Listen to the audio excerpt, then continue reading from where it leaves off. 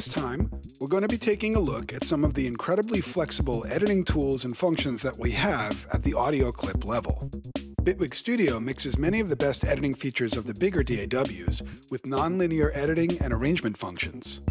Now, without further wait, let's dive right in. Bitwig uses the very familiar Logic and Cubase style of audio editing inside of audio clips.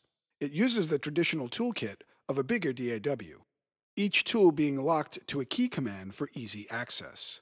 It's a good idea to commit those commands to memory for maximum speed and agility when you're working. Let's quickly get acquainted with the tools as we will be using them quite a bit. The first is the Object Selection tool, which is accessed by pressing number 1 on your keypad. This is a general selection tool. The next is the Time Selection tool, accessed by pressing 2, and this allows you to select ranges, including blank areas, and perform a variety of functions. The third is the Pen tool, accessed by pressing 3. This allows you to draw data in. The fourth is the Eraser tool, accessed by pressing 4, and obviously this allows you to erase data. The Knife tool is accessed by pressing 5 on your keyboard, and it allows you to cut up sections. We'll go into more on how each one works as we go along. Once we have a clip in our project, we can bring up the editor for it by hitting the E key. Since we have the ability to do full-screen editing with the Edit view, we might as well go there. When we're dealing with scrolling and resizing, this may be one of the navigation trip-ups for many who have just started to use Bitwig.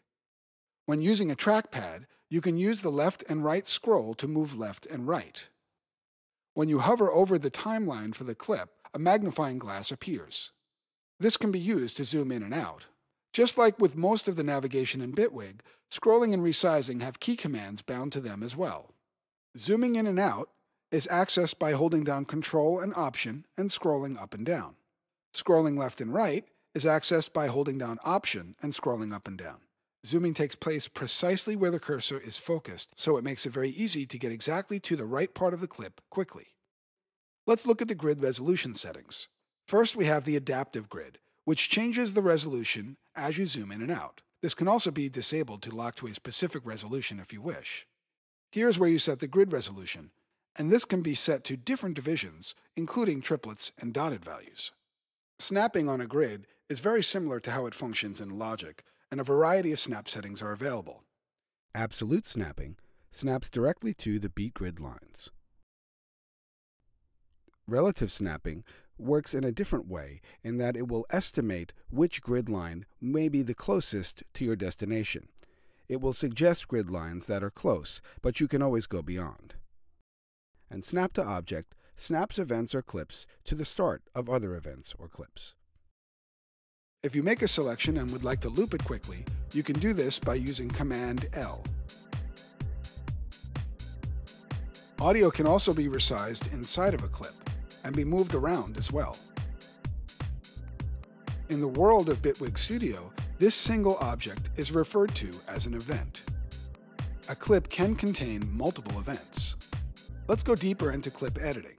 Clips can be edited through several different views. For this example, we will be utilizing the tools that are available to perform some of the functions. One of the main tools that we will use first will be the Pen tool. The Pen tool enters data freely and unquantized as you draw it. Holding down the Option key allows you to draw in stepped automation or changes. An audio clip can be thought of as a container in Bitwig Studio, as it can contain multiple events and areas of silence. Events can be copied and repeated in a clip. Here's the view where we would generally do chopping and cutting, and we're going to use the Knife tool. Pieces of an event can be erased by using the Eraser tool, and entire ranges can be moved around using the Time Selection tool. This also will account for blank areas which are highlighted as well. In the Gain section, you are allowed to view the gain levels for each event. When changes are made, the display updates and shows the volume changes that you have made in the event itself. Using the Pen tool, we can both free draw and use stepped automation changes.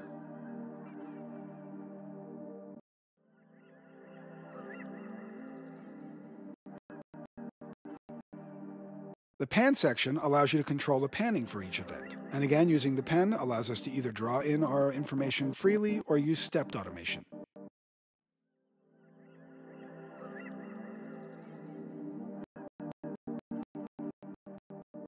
In the pitch section, you can control the pitch for each event as well. Here you see the range that can be adjusted in semitones. By default, snap to semitones is engaged, but it can be disabled by the button in the top left.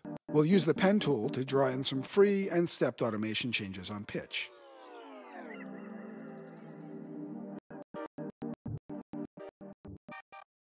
Onsets are essentially Bitwig speak for slice markers or transients. Onsets can be moved and deleted in this view. Holding Shift will disable snapping so you can get finer resolution to your edits. The stretch section allows you to stretch events individually within a clip. Time stretch indication shows up on the bottom left and right of each clip when you're in this view. I want to talk a second about the time stretch that's contained within Bitwig. While most of the other major DAWs are using the same licensed time stretch algorithms, Bitwig wrote their own custom algorithm that produces much higher quality results than the others that are available. Multiple events can be edited at the same time from the inspector. It might be easier or more convenient to perform some of the desired edits from here. Using the inspector allows you to mute multiple events, adjust the range of multiple events, set fades for in and out, which is very useful for micro-editing where you have multiple short slices being repeated or duplicated. The in and out can be set independently. Looking at the stretch mode, you have a few selections. The normal stretch mode, HD, which is a higher definition version of the normal stretch, RAW, which allows audio to be manipulated in its raw state with no time stretching applied, and repitch, which will transpose the clip so that it matches the BPM of the current song. The Onsets Preserve function, which is useful for percussive or rhythmic loops, as it preserves the attack to keep the hits sharp and tight. You can also just preview the onsets themselves. The gain section allows you to add or subtract the gain by individual dB or by increments of 6. Pan allows you to adjust the panning for an individual or multiple events.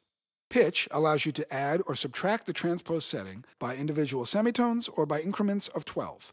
Reverse allows you to reverse an individual or multiple events. And quite possibly one of the coolest features to exist in a list of editing features is the split at onsets. This is a popular feature that has existed on many of the bigger DAWs for many years, but Bitwig's twist on it is that you can do it inside an audio clip. This is very useful, as there may be many editing functions that you would want to perform on just individual parts of a clip, such as reversing, time stretching, pitch transposition, panning, or gain changes. Here's a quick example of using all of these editing features on a clip that has been split at the onsets.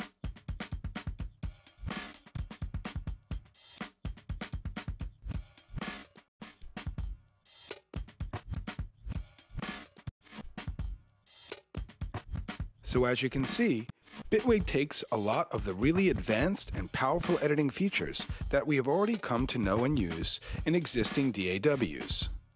More importantly, it combines them all in one easy-to-understand way that will seamlessly integrate into your existing workflow. For more information about our courses in New York, Los Angeles, and online, check out www.dubspot.com. Welcome to Dubspot. We believe in providing you hands-on experience right away. Whether you're completely new to music and want to turn the sounds in your head into a musical reality, or you're an experienced artist looking to refine your skills and add new tools to your arsenal, we're ready to meet you at your level. For students of all ages, all levels, and all styles of music, Dubspot is here to help you achieve your goals. With course offerings both online wherever you are and at our school in the heart of New York City, we are ready to guide you through the next phase of your musical transformation. Whether you want to produce music, DJ, or do both, you've come to the right place. Come explore Dubspot for yourself, become a part of our community, and make music.